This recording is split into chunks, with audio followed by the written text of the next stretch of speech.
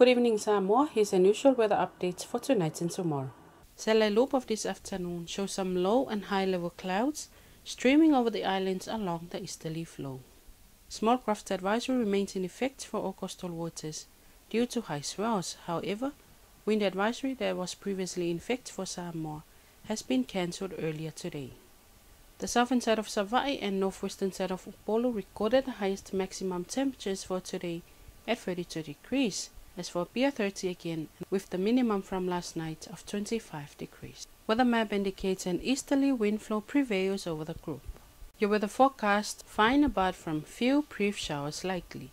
Coastal forecast for all coastal waters, easterly winds of 10 to 20 miles per hour, subsiding combined waves and swells of 9 to 11 feet. Tide table for tomorrow, high tide will be at 25 minutes after 3 early morning, low at 11 minutes to 10 in the morning. Another high tide at 4 p.m. in the afternoon and low tide again at 7 minutes to 10 at night. The sun will rise tomorrow at 29 minutes to 7 in the morning and will set at 22 minutes after 6 in the evening. And that's your weather report for tonight Samoa. We will have another edition of your weather bulletin tomorrow. Until then, have a good night and God bless.